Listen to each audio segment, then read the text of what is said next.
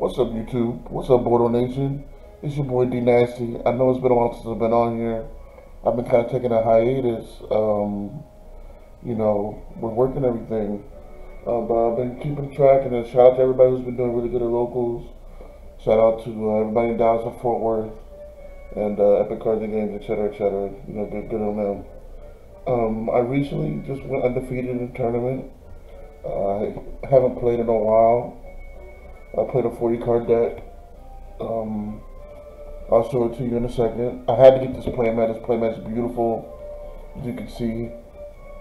When I started playing the game in 2008, when Cameron Neal and Houston Carter were wee lads, CyberDarks were my favorite deck. I played that deck with Chris Card and Deck Devi and Dark Arm Dragon all for years, just showing them the ropes. And once they announced this tournament, I had to play. So I wasn't going to play the tournament at Epic. I didn't tell anybody I was coming. And then I found out that they were hosting it in Richardson, which is just 15 minutes away from me. So I went there instead because I was out till 5 a.m. last night building furniture. I know it's hard to believe, but it's true. Shout out to my sister. And I went to the tournament and I won. So I'm going to show y'all the deck profiles, 40 cards. If you think I'm going to explain every card, you're goddamn right. You need to know what every card this deck does.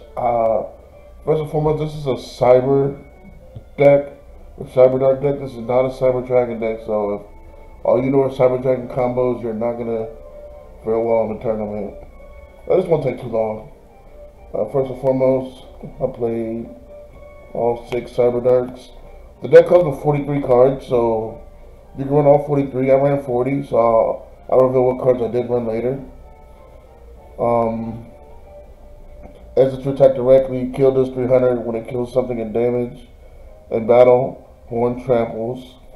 Claw lets you search for any CyberDark spell or trap. Can let you search for any CyberDark spell or monster. This and Cyber Dragon Core are the best cards in the entire deck. In Chimera, you can discard a card to search Power Bond, and when it's sent to the graveyard, you can send another CyberDark. This is kind of just an extra body. I'm kind of surprised that this is hollow. But yeah, you run 6 CyberDarks. They all have, well, not all of them. Chimera doesn't have the equip effect, which is surprising. But all the other CyberDarks have the effect that when there's someone you can equip from Dragon and the game. Hopefully everybody at least knows that. Next is the Cyber Dragon part of the deck. I'll run 7 Cyber Dragons. Zwei turns into a Cyber Dragon to reveal a spell. You got Cyber Dragon. Hers is an extra summon if you summon a Cyber Dragon. It's really good if you're trying to do a Power Bond play. Hers is good. I think I called this hers. This is Veer. This is hers. I didn't know how good this card was. People were using this on me. Then you have Dry, Nasher, which was played in Orcus. Shout out to my profile on here. Y'all can look me up. And Cyber Dragon Core. This is the best card in the deck. This card and or Cyber Dragon Cannon is basically a +3. You would gain access to the entire deck with just these 2 cards. I might show a combo at the very end of the deck. Sorry about that. But anyway, it's all the CyberDarks, and it's all the Cyber Dragons. Again, this is the best card in the deck. Next, you have the Filler Monsters, which is Cyber Pharaohs. This card is a wall. It confuses when it's on the field. And ironically, it's not a Cyber Dragon, which is just weird. So people just use it as a wall. You have Cyber Valley, which draws you cards. Ling Ling. You have Orochi, which this card actually came up a lot. the Kaiju, Jizukizuru, Phoenix, and Attachment Cyber. This is a better dragon equipped. So anytime you send a dragon, you would send this. And anytime you send a machine, of course, you would send either Orochi or Chimera. When Chimera is sent, you can send another CyberDark. So if you're trying to fill your grave up, you would do this. But 8 times out of 10, I would send Orochi because, of course, you want that body. And you want to have Orochi to stop their big Cyber Dragon push if they try to do one, which Since people don't know how to play this deck, that's all they usually try to do. And once you stop that one Cyber Dragon play, they're done. That's why I went 8-0. That's it for all the monsters. I didn't count these, but that's all the monsters that I played. Of course, every deck's the same, but I'm still gonna explain. These cards are insane. CyberDark Realm and CyberDark Horizon. This gives you access to Cyber Dragon Core, and this gives you access to Cyber Dragon Core.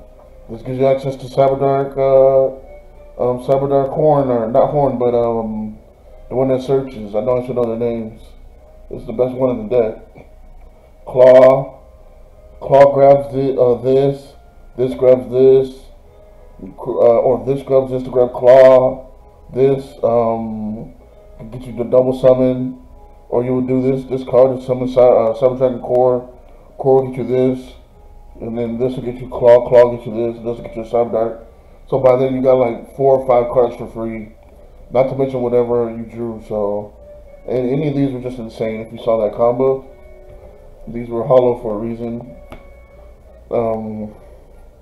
Remember prayer plane. I thought you had to have a Cyber Dragon in the graveyard to use this. I thought this was just a pure Rhoda. So, and since it searched core, obviously it was broken. This card lets you reborn any Cyber Fusion for free, ignoring summon conditions. I don't know if you have to summon it at first. I don't think you have to because it says ignoring summon conditions. So, this card was amazing all tournament. And whenever the fusion monster is going to die by battle or card effect, you can banish this card instead. So it's cards that dump. This also dumps a extra deck monster for free, so you can see how I can summon this, search Cyber Dragon Core, Core grabs this, and then this will send Cyber End Dragon. Then I'll set this, and then on their turn I can activate summon Cyber End Dragon for free. They don't have protection. So that's another play you can do. This deck was full of combos that if you just didn't know, everybody knows it's a classic card. I never drew this card except round 4, even in testing, because I tested this deck for a week before the tournament in private. I never drew this card, and my opponent would open this. He was opening this like crazy. He summoned both CyberDarks on one guy. I was like, man, I never draw that good. You got Future Fusion, Emergency to Search Core. Core is just the whole deck. You have Power Bond. Luckily they didn't put Cyber Dragon Twin in this deck, or this card would be ridiculous. I have no idea why recording stopped. I must be getting hacked by Los Bozos again, but it's no big deal. We can continue on where we were going. Fusion deployment, you reveal a fusion you can summon from the deck. This is an E-Telly for a fusion material. You're only restricted to summoning from the extra deck, fusion summoning, I believe, which is obviously no problem from the extra deck. So you can E-Telly out Cyber Dragon, or you can E-Telly out Edge, Heal, or Horn.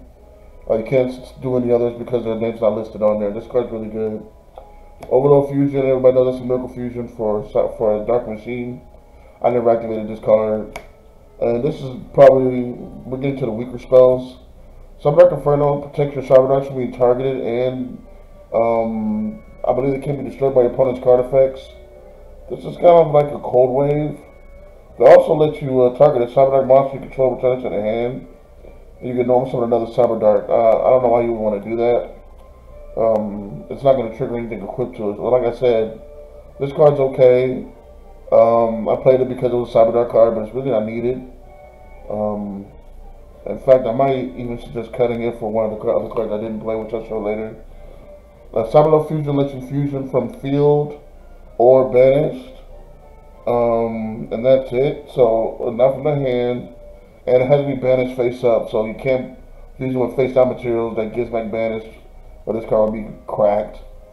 And it only summons a card with Cyber Dragon listed on it. So you can't even bring out any of the CyberDark cards. So this card, you can see why. Like, this is good after you activated your CyberDark trap, your Cyber Trap, which I'll show later. But like I said, these cards are kind of hit or miss. But they're better than the other 3 cards that were in here. Those are all the spell cards that I ran.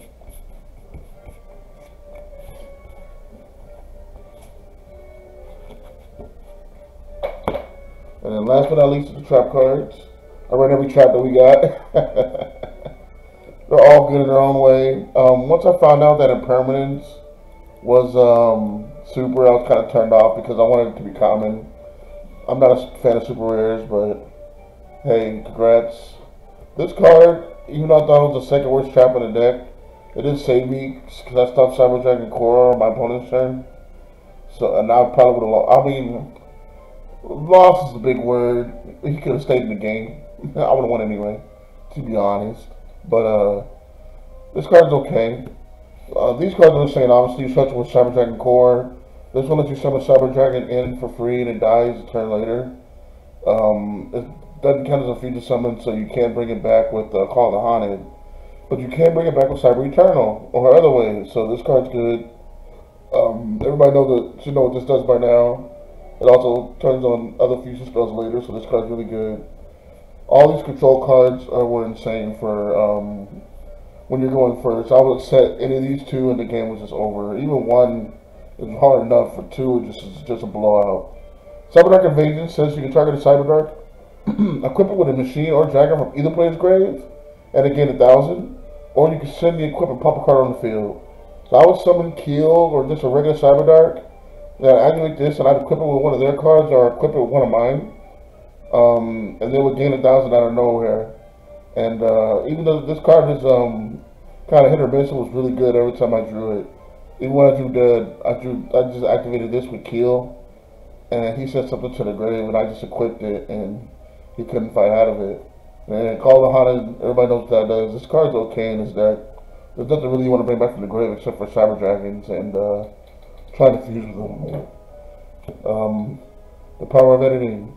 And the last card is a Power Wall. In the anime, you would send a card per 100 damage you took. They nerfed it, so it was for every 500, which they had to do. So he would take 3,000 on purpose and mill 3,000 or 30 cards and win the game off of graveyard effects. Kind of like grass is greener. That's how basically. But anyway, that's all the trap cards that I have. And that's the whole deck that I ran. I went 8-0, went undefeated. Here's the fusion lineup. This card's insane. Even in regular Yu-Gi-Oh, this is impossible to out. Unless they kaiju you. It's not affected by your opponent's monsters or card effects, and it's 5,000 attack. So, I don't know how you're going to lose. There's a way to summon this turn 1 in this deck if you draw broken enough. And because of that, that's the only reason why I played the kaiju. I was going to side deck Jujutsu, but instead I decided to take these cards out. Machine Dude only lets you summon, I mean, there's no way to summon more than one. You can only summon Cyber Dragon with this. So this card, it was meh. So I took it out. Fusion Tag lets you copy your name, and it doesn't even send it to the grave. So this card was pretty meh also, although it also lets you kind of summon this guy a little bit easier. Miguel Dogra, if you have up this an Overload Fusion, you can send 2 to the grave and 6,000. The Overload Fusion for this indestructible card, and then nothing in the other deck can out it except for like a kaiju. But it's a little risky, so I didn't play it.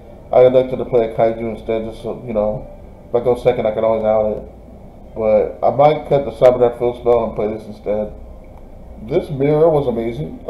I highly recommend it to people. I'm gonna link my deck profile so you can just copy it on Dueling Book and play mirrors with your friends, especially if you're a CyberDark fan. I know there's some CyberDark fans out there, so I know they're gonna like this profile, and I love this playmat. I'll try to come back to the game this Christmas or afterwards. I'm just kind of taking a break right now, enjoying Pokemon. You can hear it in the background. And shout out to Portal Nation. Congratulations on the subs. I've been here forever, man. And I love y'all. This is Karibo, and I'm out.